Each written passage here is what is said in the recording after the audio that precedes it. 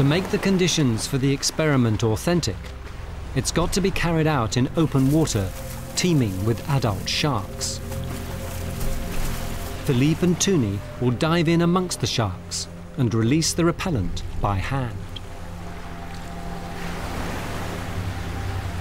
There are some big sharks down there, actually. They're a good couple of metres, which I don't think I was quite expecting. I was expecting slightly smaller sharks, to be perfectly honest. Caribbean reef and black tip aren't the most aggressive of sharks, but the chumming has attracted quite a few. 1, 2, 3, 4, 5, 6, and the small one at the back is 7. That's bizarre. That makes my heart go a bit funny. It's quite a bizarre sensation to be sitting on the side of a boat, about to sort of drop backwards into a pool of teeming with sharks. Safety divers and first aiders are standing by.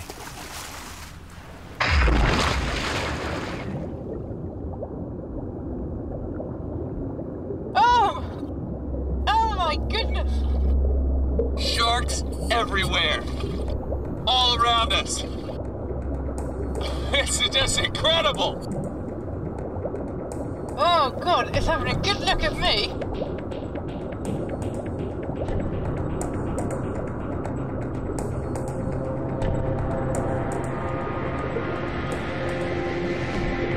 Whoa. Oh yeah, That was close. Close. That was close. Shark chaos. More and more sharks are gathering. This should be the stuff that really scares them off. It's essentially distilled tissue from sharks, from dead sharks.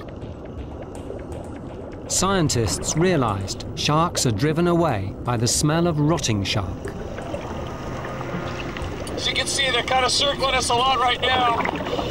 You can see them getting a little bit ticked off at each other, a little bit aggressive towards each other. Philippe and Tuni decide to release the repellent. This is the first time that this repellent has been tested like this. This isn't a game. This is serious business.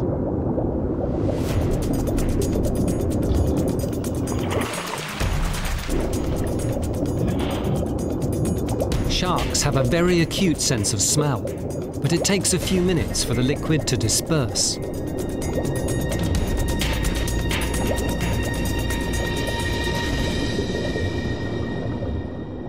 One by one, the sharks leave.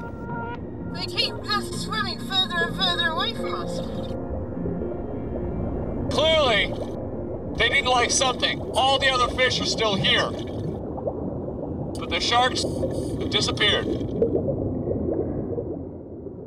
They're not showing much signs of coming back either.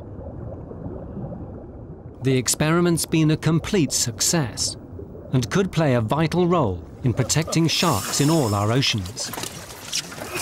Oh, fantastic. The sharks kind of do an in, sense something and out again. Yeah, definitely. Definitely. I just say that I smell of shark repellent. Oh. It's really quite disgusting.